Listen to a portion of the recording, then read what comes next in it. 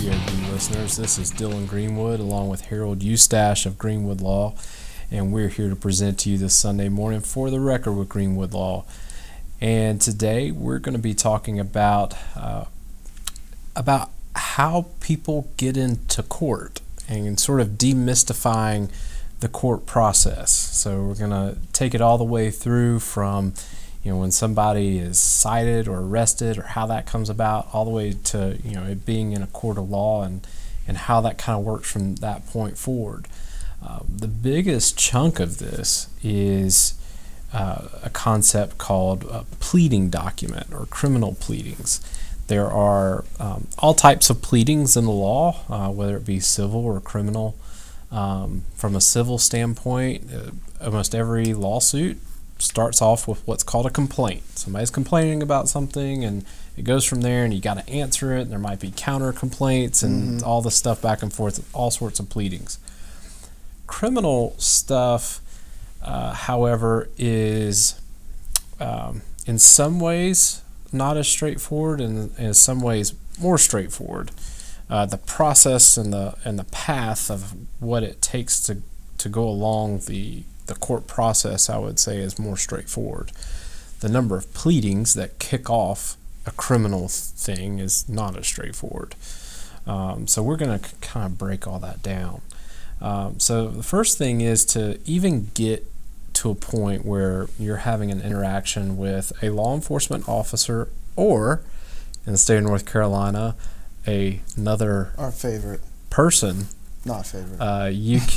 To get some sort of criminal liability, there has to be probable cause.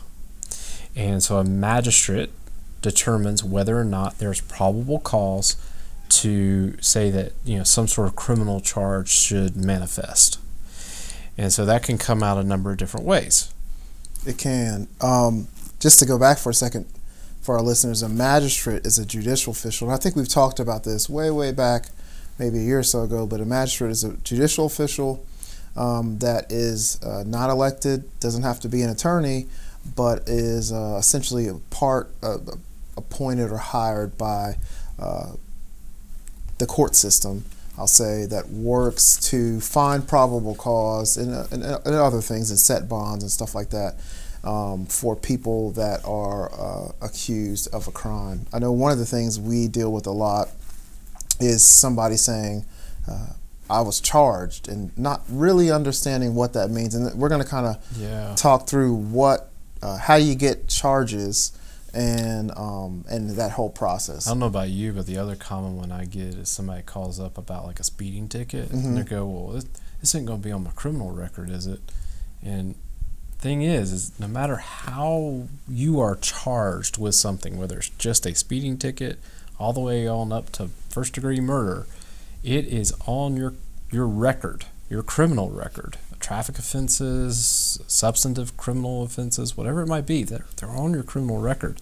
It's just that nobody really cares about your speeding tickets typically, unless you got a lot of them. Right. That can make a difference. But the reason why we have pleadings is because of our constitutional rights. We talk about that a lot on our program, about how it's important to know your constitutional rights.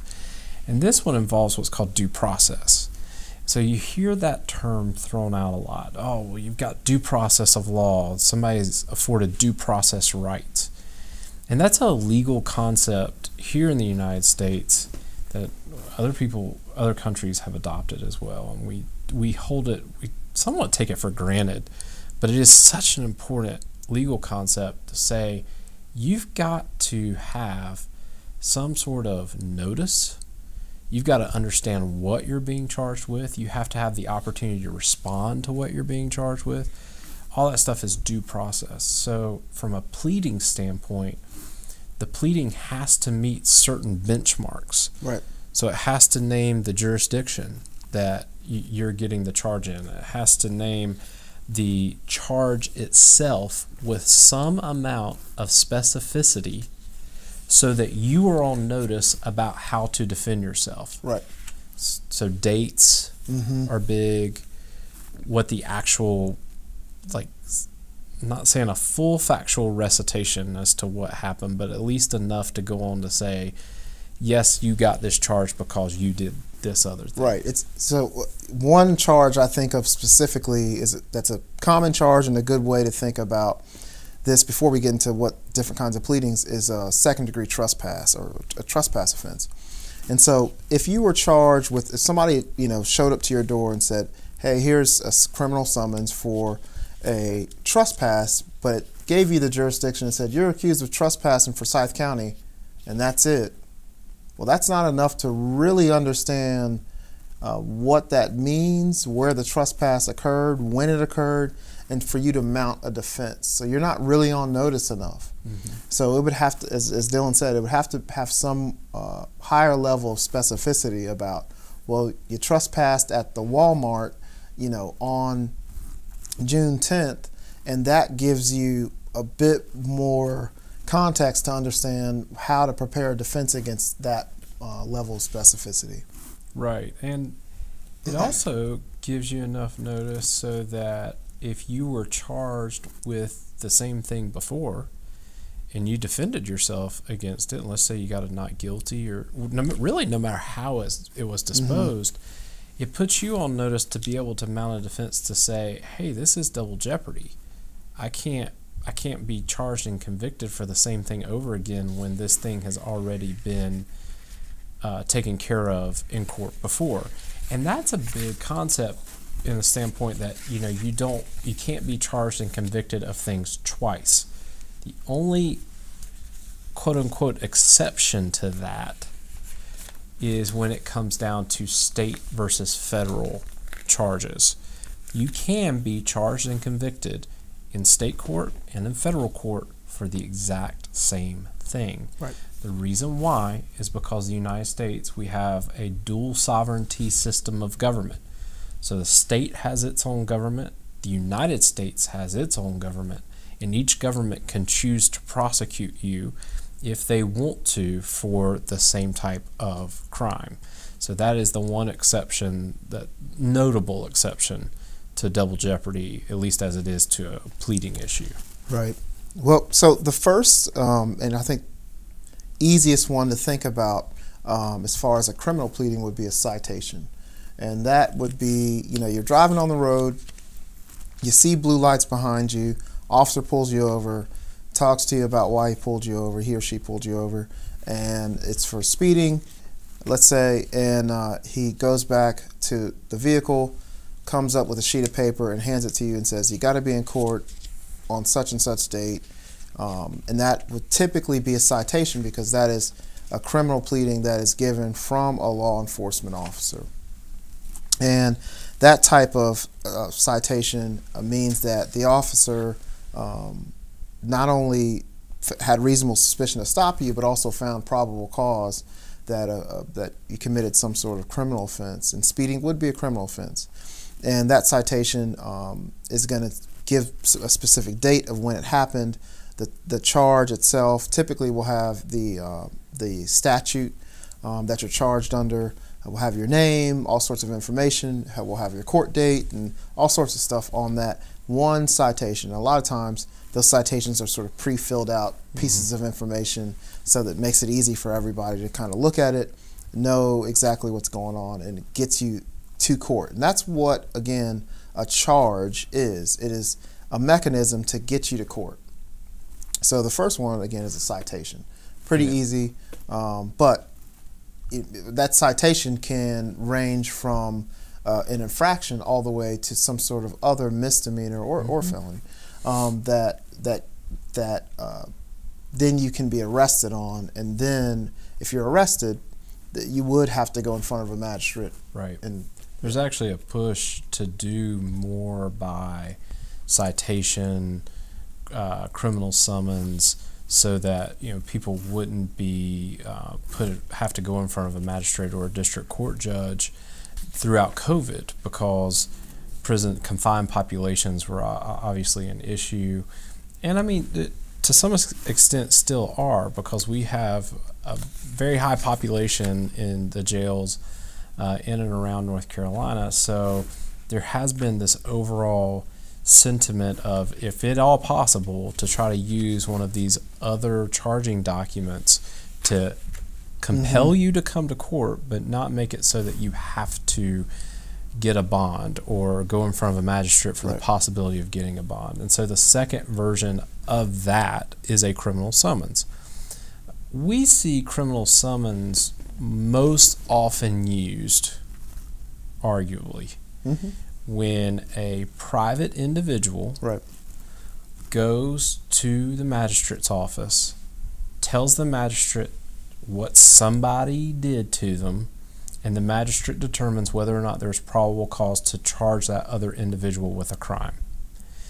North Carolina is one of the only states that allows for private individuals to go down and swear out charges against somebody in this fashion. It is typically for a misdemeanor offense, especially in the private warrant sense of it. I've never seen a private warrant for a felony. I don't think it's. I haven't seen it. You typically have to go through a law enforcement officer. Criminal summons can charge felonies, though, but from a private standpoint, I don't think I've ever seen it. And so basically what a criminal summons is it's just to summon you to court. It's putting you on notice about the charge, about the date in which you have to appear before a court official, and that you can be held in contempt of court should you fail to appear. And the court date, there's a specific rule with a summons that a court date has to be set within 1 month of the issuance of the summons, unless the judicial official notes some sort of cause for setting the later court date. And that's for speedy trial issues. That's because a summons it's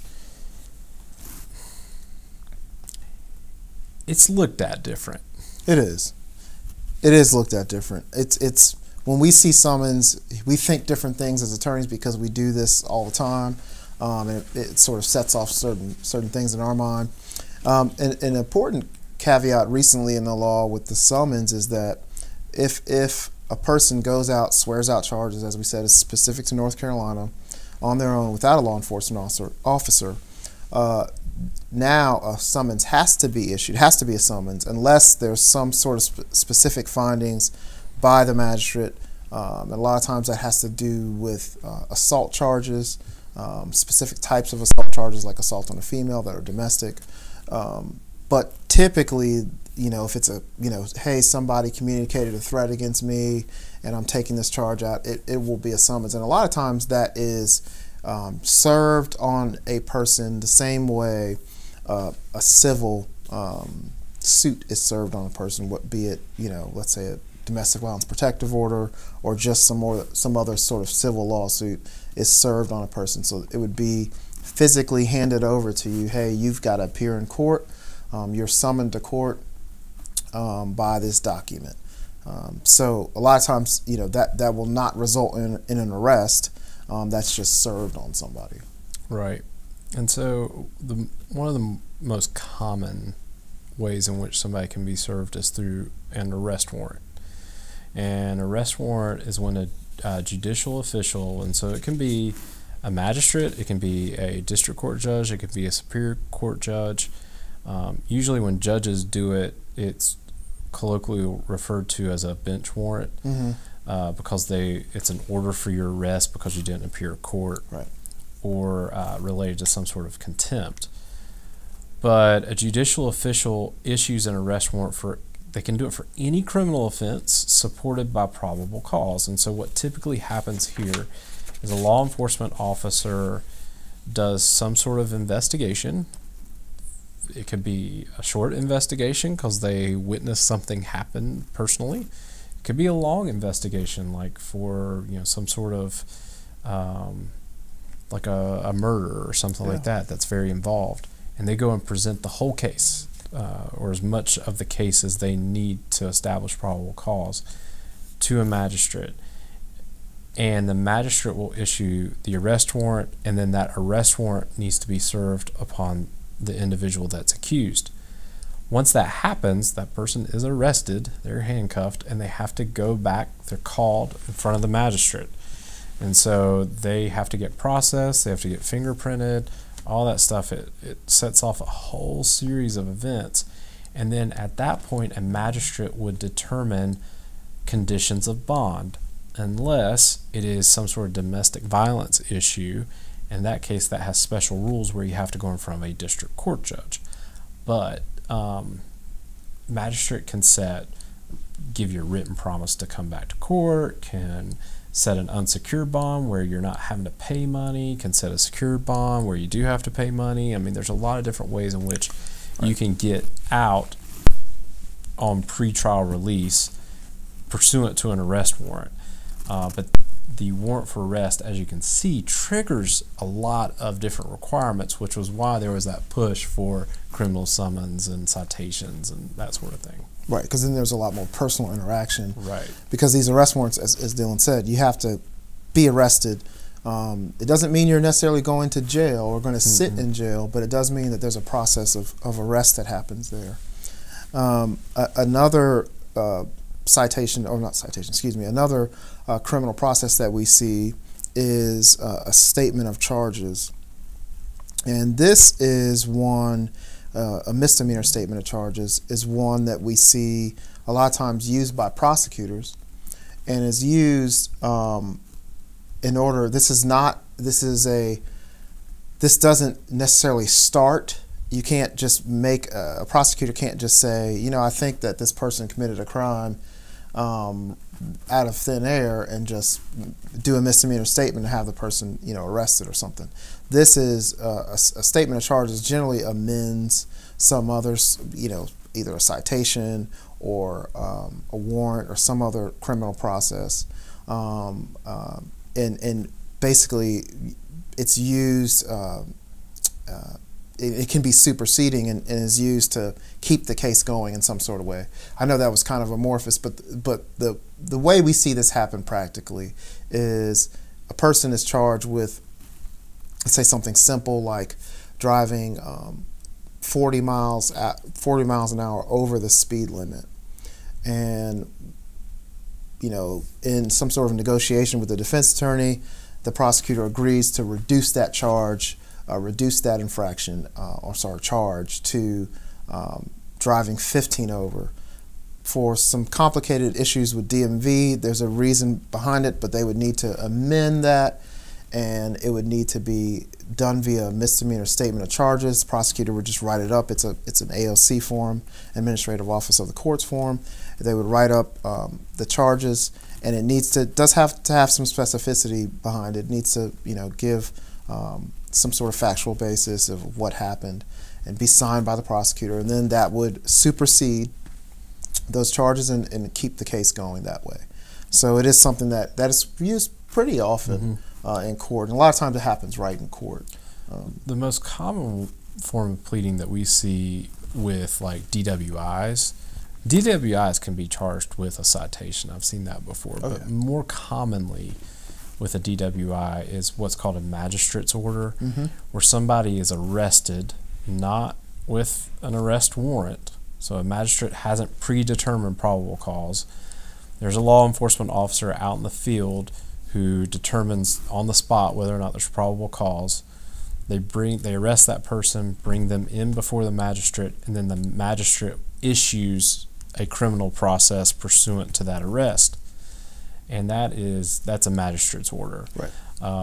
Because a lot of times where it works in DWI is that if you elect to do the field sobriety tests, you're giving the officer all the information to get probable cause, which you don't have to do. But if you do it and they get probable cause, they arrest you.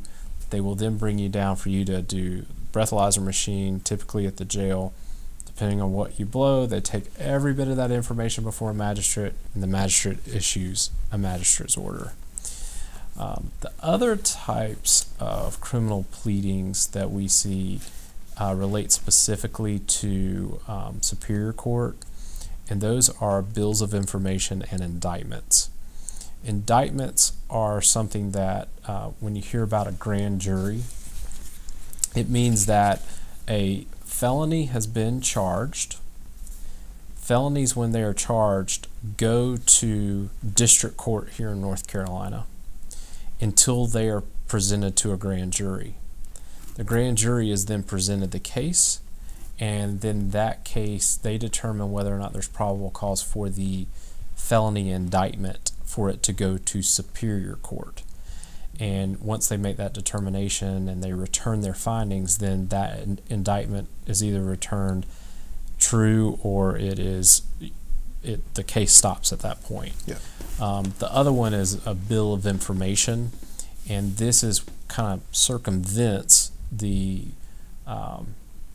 grand jury aspect of the whole thing and allows a prosecutor to draft a bill of information, and if it is consented to with the defense counsel and the defendant, then it can be pulled up to superior court through that bill of information.